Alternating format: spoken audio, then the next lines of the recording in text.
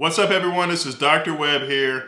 Thank you guys for watching this video. Make sure you subscribe so you don't miss any videos that are posted every week. And also hit the bell notification so you're the first to hear about videos that I put out every week.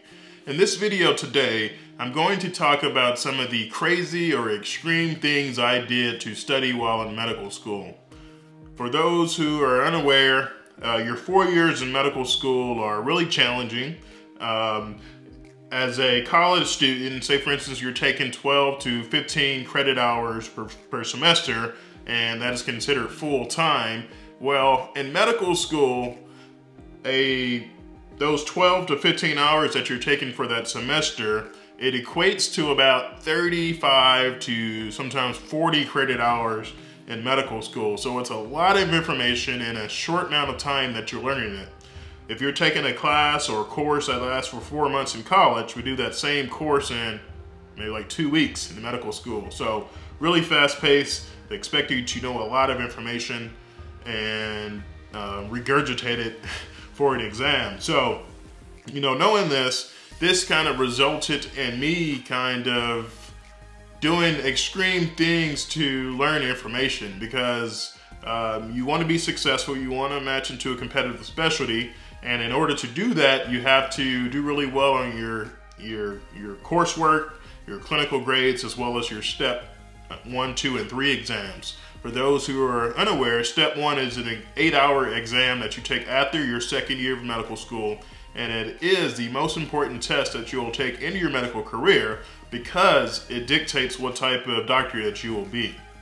So, some of the things that I did that were crazy and extreme, I guess the number one thing is that for a large portion of my medical school, and I'm not saying I did this every day or did it every week or for the whole time I was in medical school, but there was lots of time that I spent up to 18 hours a day studying the material, trying to get ready for an exam, especially for step 1.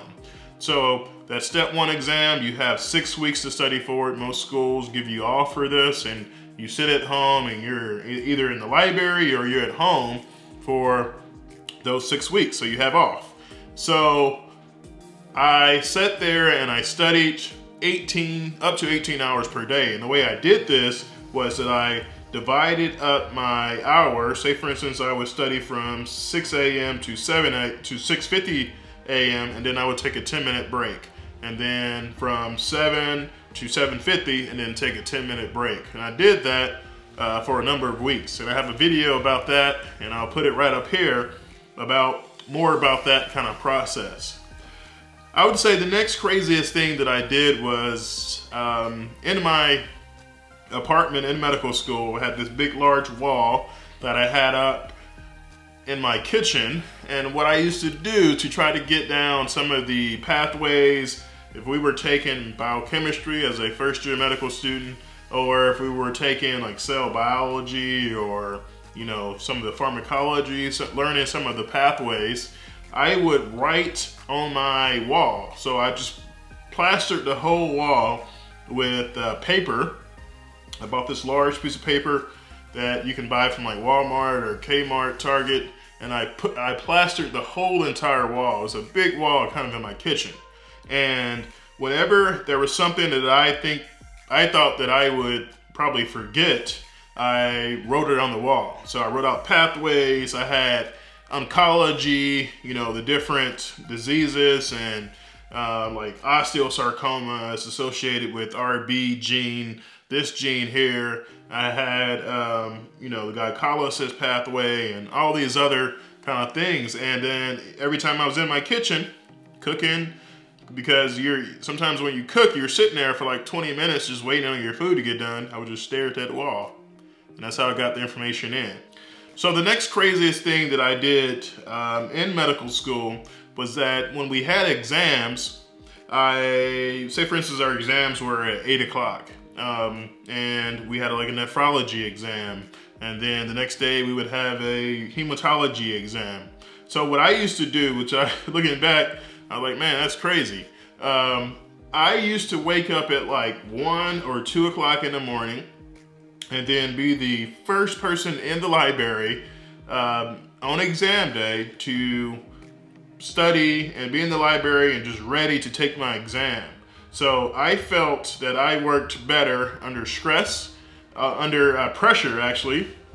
So I used to get a lot of information down that last few hours. So wake up at 1 o'clock in the morning or 2 o'clock and then be at the library by 2:30 or 3 o'clock and then study for 4 or 5 hours right before the exam, so everything was fresh.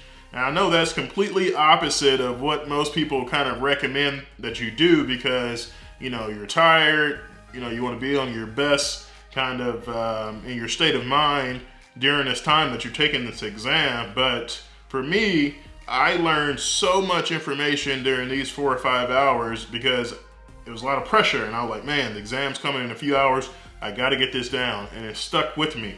So I used to meet the janitor there, you know, when he was cleaning up, about to go home for the night. I was just walking into the door and then, you know, studying for a few hours. And I did that for pretty much majority of my exams in medical school. So looking back, I don't think that was, you know, necessarily the right thing to do, but you know, you got to do what you got to do to make good grades in medical school and get into these top specialties. So the next craziest thing that I remember doing in medical school to study and also make good grades was write things out. In medical school, you know, we had lectures, we had all of this information that we were supposed to know. And for me, my first year or so, I figured, hey, in order for me to get this information into my brain so I remember for a longer period of time, let me see if I can write it out, and hopefully that will stick a little bit longer in my brain. Maybe that would activate a different neural pathway and help me remember the information. I don't know what made me think of this, but I tried it. And in medical school, you try whatever it is that you can try. You try lots of things. If they don't work, you get rid of it. If they do, you stick with it. So what I used to do after a lecture, we had information that was given to us in terms of papers and syllabus for each class. I used to take that syllabus and I would write out every single thing that was in that syllabus. So the professor said this aspect of, you know, pathology or cardiovascular heart disease, I would write it out on a different piece of paper. And for me, that actually helped me because it forced me to slow down and think about what I was writing so I can conceptualize it and possibly regurgitate it for an exam. So that's what I did. But quickly I realized that that was taking a long time to write out all that information. So I quickly got rid of that. The last thing that I did that I can remember in medical school that was on the extreme side was listen to lectures while I was driving, or when I was on the metro, or you know, going to the gym, running on the treadmill. And you know, people always talk about work-life balance and having this balance, but I didn't really capture that. I was always about school 24/7, whether I was out with friends or at a party. I was doing some flashcards or reviewing some notes from lecture, or going to a party, going to the club or something like that, and I'm over here listening to a lecture audio.